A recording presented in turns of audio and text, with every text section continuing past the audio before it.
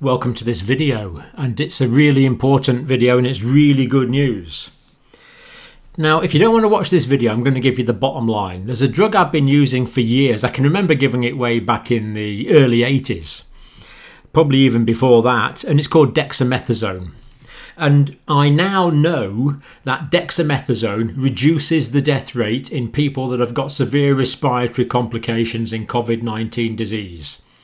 And I said I know, not I think, because we've got the data for this now, that the results are back.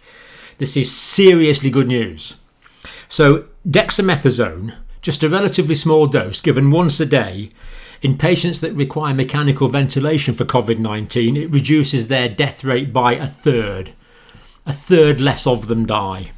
And in patients who require oxygen therapy but don't need ventilated, but their condition is so bad that they need supplementary oxygen to keep themselves going, to keep the blood oxygen levels up, it reduces deaths in that group by a fifth.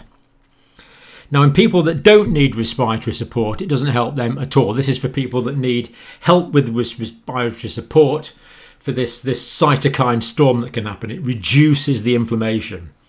So this is really good news. Now, dexamethasone, we've been using it for ages. It's off license. It's a simple molecule. It's in a group of drugs called steroids. And I strongly suspect that factories all around the world now are producing this stuff by the ton. In the NHS, we've got 200,000 doses, or 200,000 courses rather, in reserve. So this is readily available. It's dirt cheap. It can save a lot of lives, and this has got massive implications for the global fight against COVID-19 death.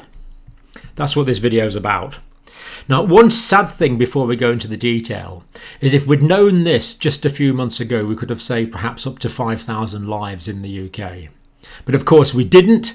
That's why we do the clinical trials. Now we know. This is the first time that a treatment has been demonstrated by empirical means, by a randomised double-blind controlled trial, to show that we can reduce mortality in people that have got severe respiratory complications in COVID-19. It's a big one. It's a big news. It's going to save a lot of lives. This is seriously good news. Now, if you don't want to watch the rest of this video, I feel sorry for you, but go away and do something else. Everyone else that's got interest in this, we're going to look at some details now. Now, this is part of the recovery trial, which is a collaboration in the NHS with Oxford University. So we've got very, very good researchers. And the title of this paper, don't take my word for it, go to the original source. This is the original publication here. See what the original researchers are saying. Low-cost dexamethasone reduces death by up to a third in hospitalised patients with severe respiratory complications of COVID-19. Now, this is for poorly patients in hospital, the 5 or 6 or 7% of patients that need to go to hospital. Now, do not go and ask your GP for dexamethasone. This is not for people who are just a bit ill. This is for people with respiratory complications who need oxygen or who need ventilated. And whatever you do, don't try and buy dexamethasone via unofficial means. If you do not have COVID-19, dexamethasone is not going to stop you getting COVID-19. If you do have COVID-19, it's not going to help cure it. This is not antiviral. This is for people with the respiratory complications. But of course, this is the way that most people die. People that die from COVID-19 die of these respiratory complications. So this is a drug for use in hospital, to be prescribed by doctors, administered by registered nurses and doctors, and looked after, where people can look after these patients effectively. It's an in-hospital drug, but it's got the potential to, well, it will save lots and lots of lives. So remember, it's an in-hospital drug. It's not for everyone at home, and it's for these specific indications. This is the reasons we give it. Now, on the 8th of June, the dexamethasone arm of this study was halted. They stopped it. And the reason they stopped it was the experts realised they had enough evidence to say that it worked. It can save lives. For the first time, we know we have a drug which reduces death in COVID-19 complications. It's really big, good news. Now, the experimental group is the group that get the treatment. The control group is the group we compare those with. And we've looked at this principle of doing clinical trials before in these videos. So the experimental group are the group that actually got the drug. These are the intervention group. They were given the drug. 2,104 patients randomised to dexamethasone group. So these are the group that were given the drug. And this is a good number. We get good data from numbers of this size. And they were prescribed simply dexamethasone, 6 milligrams, not a huge dose, once a day for 10 days. That's it. That's the treatment. 6 milligrams of dexamethasone once a day for 10 days. That's it. Simple. Now the intravenous, it was given intravenously or orally. Now people on intensive care on ventilators, of course, can't swallow tablets, obviously. So they're given it intravenously. And this is absolutely routine. We give intravenous drugs all the time on intensive care situations. Absolutely routine. And it was given orally. It was given orally just via a tablet. I think it's 2 milligram tablets. So presumably they gave 3 2 milligram tablets of this drug, and that was given orally to people that were less poorly and were able to swallow normally. So that's the experimental group, over 2,000 people. Now the control group that they compare those to was even larger. So the control group was 4,321 patients randomly assigned to usual care. So these patients in the control group were given usual care, the oxygen therapy and whatever else they needed, plus the dexamethasone. These patients were just given the best available conventional care, but not the dexamethasone. So they were the two groups. The experimental group being compared with the control group to see how it worked. And of course, what was found out was the people in the experimental group did better than the people in the control group. That's what was found out, that the drug is working. Remarkably good news. Now, the usual care alone group, this is the group that just received the usual care without the dexamethasone. And this is their 28-day mortality. So this group were followed up for 28 days. Those who required mechanical ventilation, within 28 days, 41% of those died. So of the people that needed mechanically ventilated, 4 weeks later, 41% of them had died. Those who required only additional oxygen without the need for ventilation, in other words, they were able to inhale and exhale on their own without the air actually being blown into their lungs via a ventilator.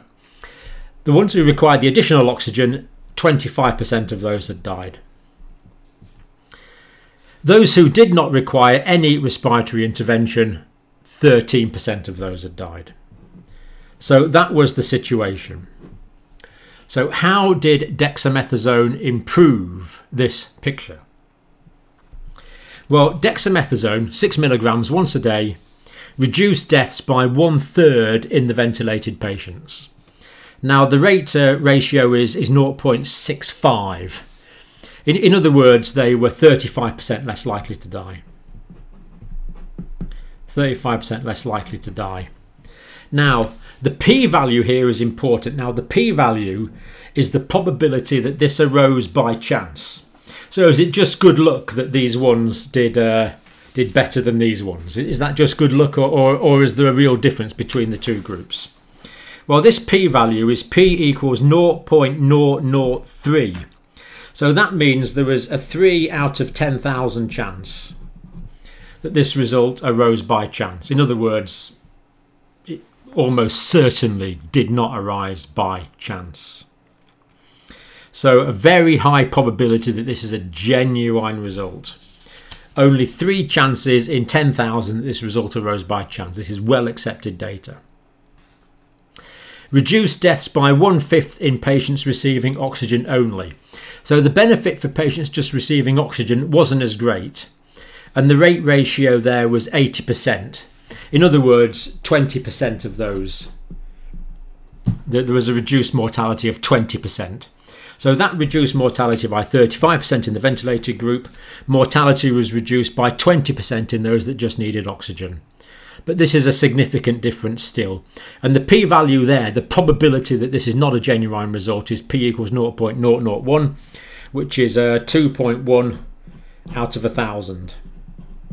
That this result arose by chance. In other words, it's a good result. So these patients are 35% less likely to die if they're ventilated. These patients who only require the oxygen, 20% less likely to die. A big, highly significant, statistically significant difference. No benefit in patients who did not require respiratory support. Interesting. So that means that this is to do with combating the respiratory complications. And it actually makes perfect sense, because as we've looked at quite a few times on this videos, we have these air sacs in our lungs, the alveoli, highly enfolded air sacs like this, and the air goes in and the air goes out of these air sacs, and the oxygen goes from the air sacs into the blood, and the carbon dioxide goes from the blood into the air sacs to be breathed out, these alveolar air sacs. Now the problem is, in COVID-19 sometimes we can get excessive inflammation.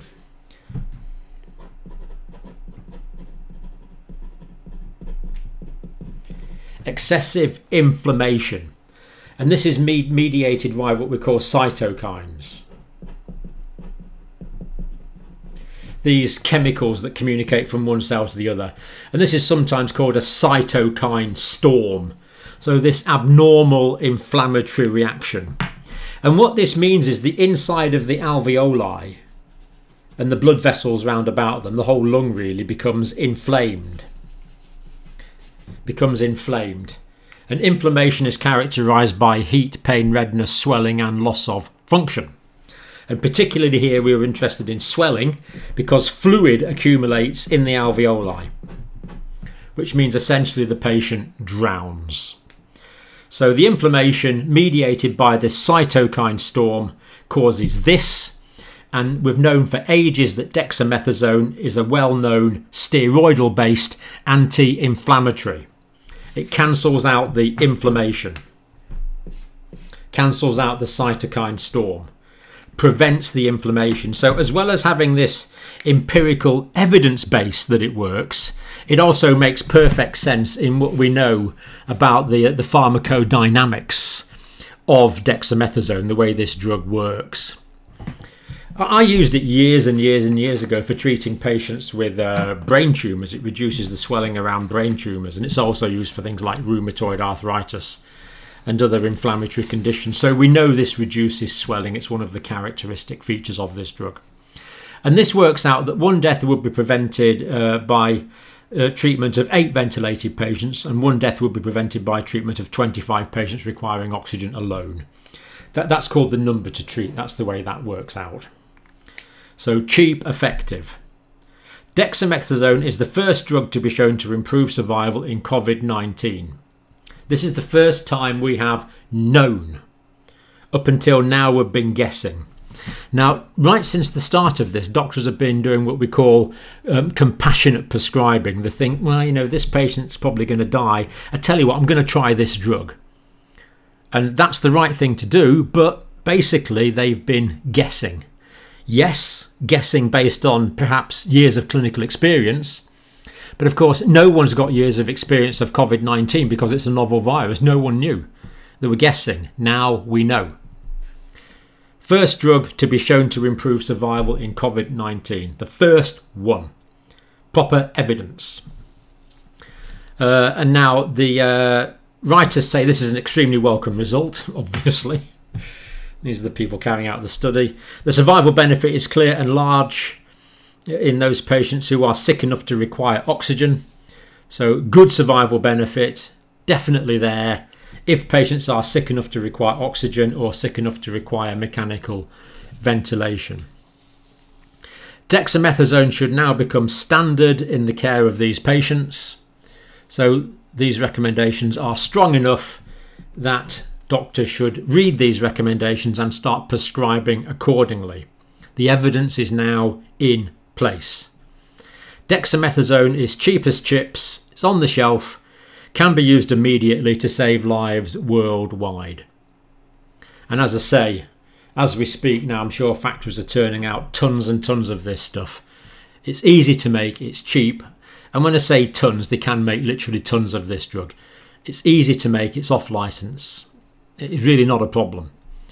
We can save a lot of lives with this knowledge. This knowledge I'm giving you now will save a lot of lives. And if we'd had this knowledge 3-4 months ago, we could have saved 5,000 lives in the UK alone. This is going to save a whole load of lives today, tomorrow, next week, next month. And I would be amazed if doctors aren't prescribing this drug all around the world as we speak because of the quality of this evidence. Dexamethasone reduces the risk of death among patients with severe respiratory complications. This is what they conclude. The authors, who are scientists, this is a direct quote, this is not the way scientists normally speak. It is fantastic that the first treatment demonstrated to reduce mortality is one that is instantly available and affordable worldwide. There is absolutely no reason why anyone in the world should not have access to this drug.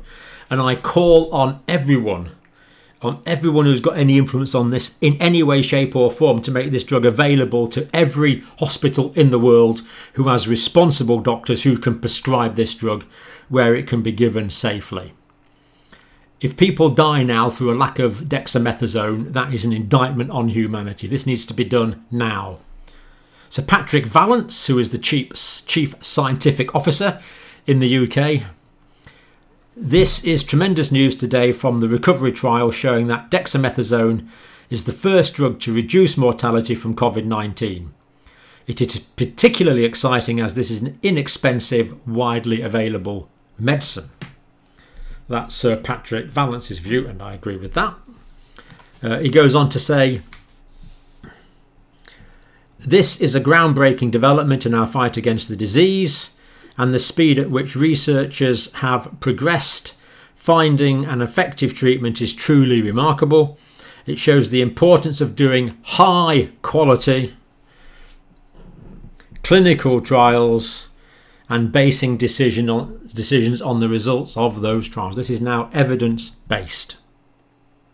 Sadly, we know that 500 lives could have been saved in the UK had we known this before, but of course there's no way anyone in the world could have known this because it's a novel virus, but now we do. The challenge now is to get this out round the world to responsible prescribers. In the UK, there's 200,000 courses of the drug sitting on the shelves waiting to be used, so we've got enough of that. Now I hear you say, what about remdesivir? Wasn't that proved to work? Yes.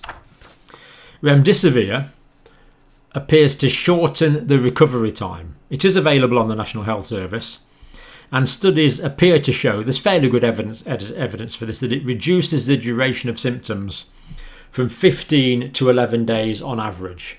So remdesivir reduces the duration of symptoms, but appears to have no reduction in mortality. So yes, of course, if you say to me, would you like to be symptomatic for 11 days or would you like to be symptomatic for 15 days? Of course I'll choose to be symptomatic for 4 days less. Of course. So that's good. But my chances of dying are the same. But with dexamethasone, survival is actually improved.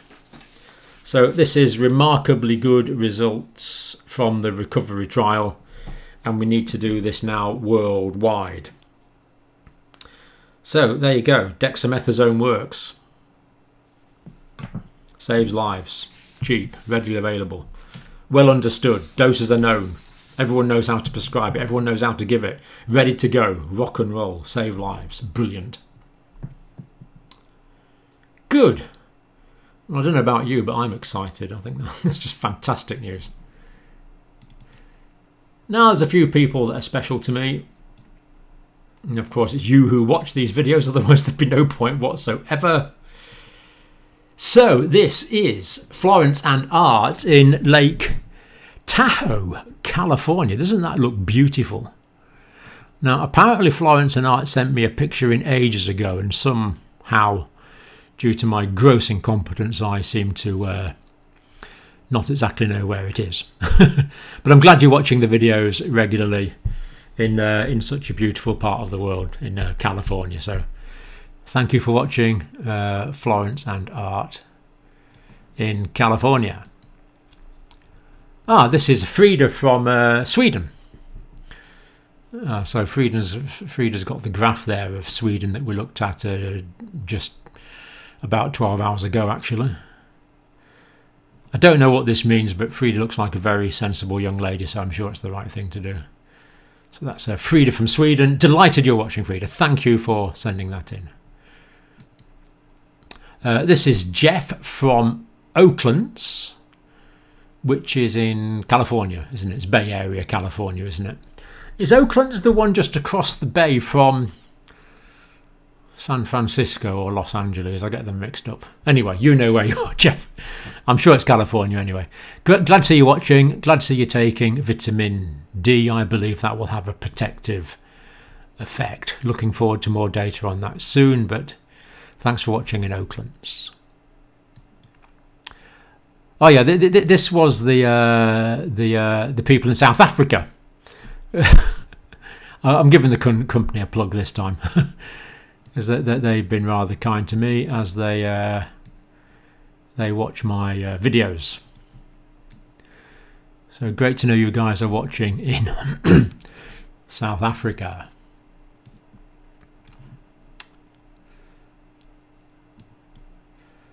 This is Julia and Alec in Zambia.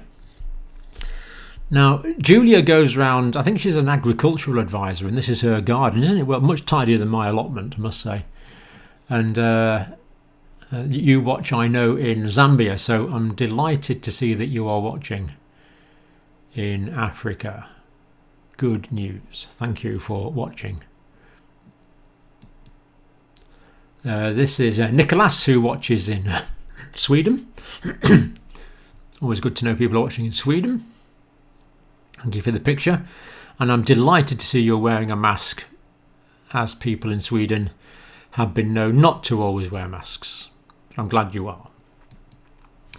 And this is Tony in San Francisco. Tony said it was a particularly hot day and he's on the train, and of course, because he's on public transport, very responsibly, Tony is wearing a mask, which I'm delighted to see. Thank you, Tony, for the picture.